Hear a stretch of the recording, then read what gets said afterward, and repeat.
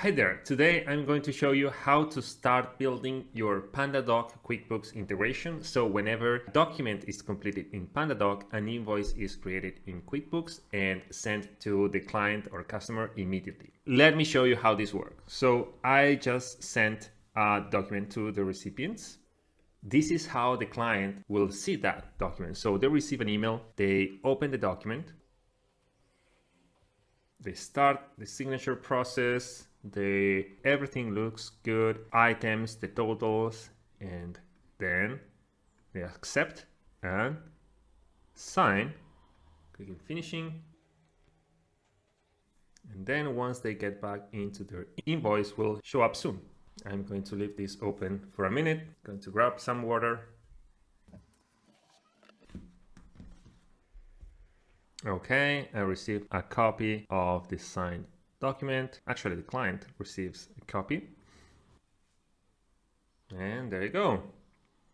An invoice was sent to the client by QuickBooks, and they can open it, pay it, and move forward from here. And for the sake of completeness, I just wanted to show you how this looks like in QuickBooks. If I reload this page, there you go. An invoice was created with the total amount and with the correct line items as well. Hi there, I'm Andres from Connex. We are an automations and integrations agency, and we help companies like yours automate PandaDoc and QuickBooks. Do you have an integration need or an automation idea? Look the link in the description below to book a free discovery call with us. To build this, I'm going to use Zapier. Zapier.com is a platform that allows you to automate your workflows and connect your apps.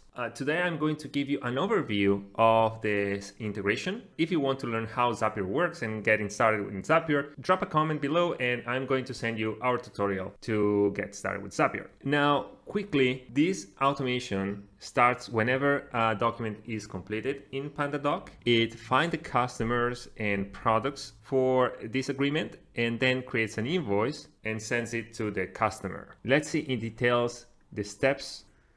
So for the trigger, I chose PandaDoc as the app and document completed. After you connect your PandaDoc account, you can configure to monitor a specific document or template from PandaDoc.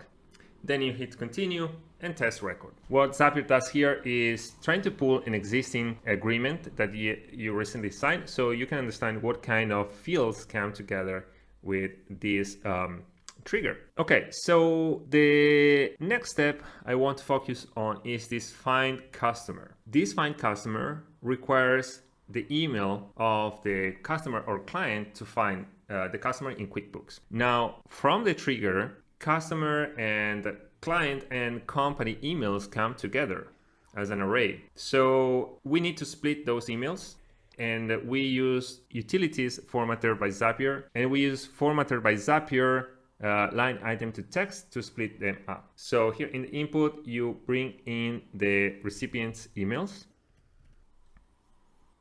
That here you can see they come both together, and you can either add here a separator or leave this as it is. Transformation is line item to text, and when you test this, this is the output. You will get both emails separated. An important tip for keep this automation simple is to always have the sender and the recipient in the same signed documents in the same order. If you can't control that, feel free to reach out. We can work around that and build a more complex Zap to handle those situations.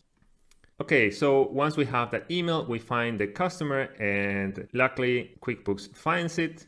If your client is not in QuickBooks yet, it's worth having a workflow to add them so it's already there when we create an invoice. The next step is to find products, and we have this action event for QuickBooks. So after you connect your QuickBooks account, you can type here find products, and if you usually handle more than one product, be sure to use this second action, find products. Otherwise, the find product only works for a single product.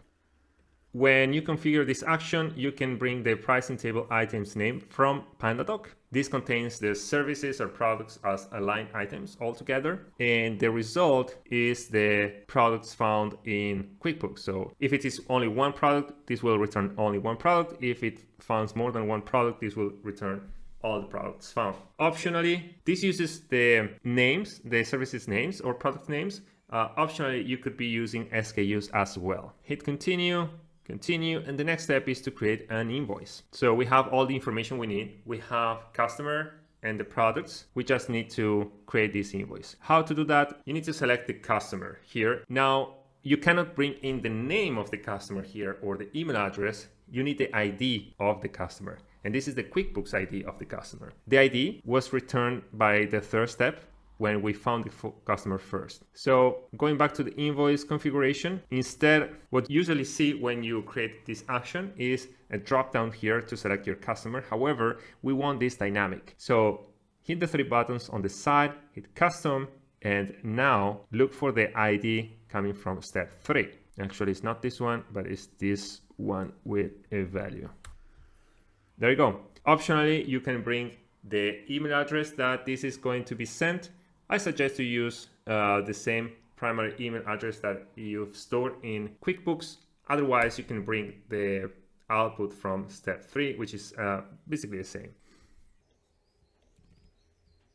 If you don't select this, QuickBooks will find the primary email address and will use that to send the invoice. Then scrolling down, you can set everything up. All these fields are optional. And here is the place where we select the products and the quantities for this invoice. So again, the products and services, this has the same logic with the customer. You cannot input here the product names directly, but you need to input the IDs of this product, the QuickBooks IDs. We found the IDs in step 4, so we just need to input those. Let's see, going back. So you input the output from step 4, and then you can bring the quantity. You can bring the quantity here from PandaDoc directly, as well as the total amount. I have in QuickBooks stored the rates already, which are the same than in PandaDoc. So I don't need to map at this point. And that's it. The rest is optional, and depending on your business, you may want to fill in all these fields as well. The last step is to send invoice to the client. So to set this up, you need to select again the QuickBooks connector. The action event is just to send the invoice, and in the configuration, it asks which invoice do you want to send. Well, when you create this step and this step runs, this will create an invoice with a specific ID, which is here. So when you want to send the invoice, you need to tell QuickBooks which invoice you want to send. Optionally, you can set an email here as well. Otherwise, QuickBooks will find the connected email to this invoice.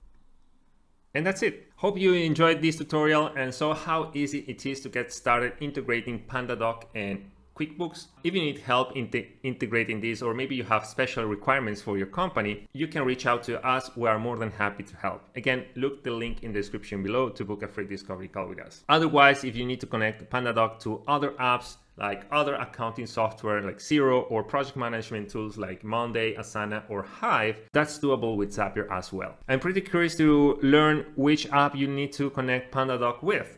Drop that in the comment below. I read every comment and happy to reply and see if I can help building more tutorials around PandaDoc. Have a great day. Cheers.